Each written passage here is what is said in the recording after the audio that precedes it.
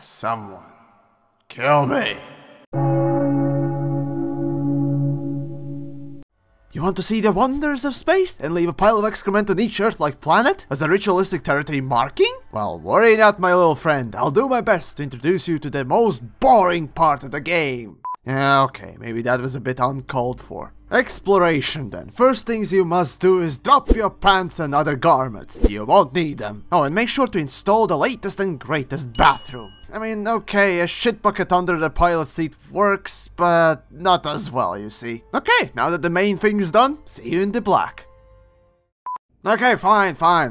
So here's the thing, just like with Bleach, there are different kinds to choose from. Planetary, xeno exploration, tourism, etc. In most cases, you'll need just a few tools and things. First, for the standard explorer's build, strip their private! Yes, strip your ship of everything, and then equip D modules everywhere. Next, get the lightest thrusters and also equip 1D power distributor to further bring down the weight. And finally, equip A-grade FSD. Now, as you travel far away, you'll need more fuel, so it's recommended to get the biggest fuel scoop you can. Consider this as the base build for Explorer's ship. Maximum jump range, minimum weight. Afterwards, you can add whatever you see fit. If you go for system and celestial body exploration, you must equip the Advanced Discovery Scanner, which also pairs up as a fantastic honk machine. With this thing, you'll discover every celestial object there is in the system. Now, in addition to that, if you need extra money from data, get detailed surface scanner as well. Then, if you plan on traveling really far away, getting 1 or 2 module repair units would be a great idea, so you don't get stranded in middle of nowhere after being dumb enough to ram stars or cook your ship to a crisp. As for SRV Bay, well, that one you should pick up whenever you need to gather materials for synthesis on a trip or you want to explore the planet. Other than that, you don't really need anything else. See, in Elite you can explore in any ship, it just takes a lot longer to get from A to B in a crappier one. Oh, and fuel tanks, they can be substituted for fuel scoop, but I would not count on it at all. Plus, it's extra weight.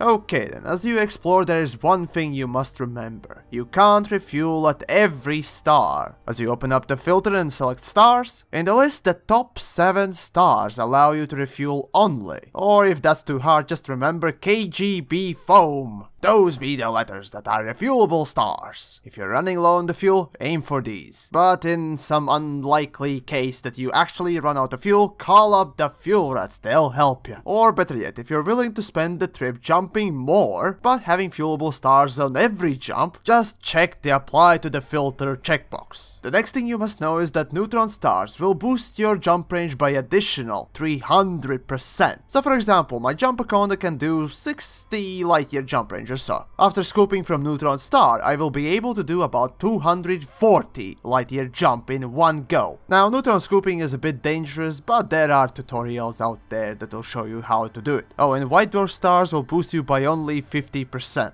Also, it's worth checking the Use Jet Cone Boost checkbox, so the route planner will take in count neutron boosts when doing the route planning. By not using this thing, to get to Colony it would take me about 400 jumps, but as I tick the box and the game replans my route, it drops down to about 300. A huge difference, if you ask me. Oh, and there's one more thing. Neutron stars are more frequently found above or below galaxy mid-plane, so take that in count as well. Okay, you're set and you know more things. Plus the new bathroom is installed, just waiting to be desecrated. Good! As you go there to discover new stars and slap your name on them, remember, grab one of these images with you. These charts will show you which celestial objects are the most profitable and which ones are not, so you can scan or disregard them accordingly. So now that everything's in order, you can go out there and visit whatever there is to be visited. Make new friends with rocks, then show your pet rocks some other rocks, and simply just rock on, buddy. In the end, let me know what are the things that you still want to know about exploration in Elite Dangerous, and if I find it interesting or whatnot else, I might actually do a follow-up, or at the very least I'll let you know where to find your answers.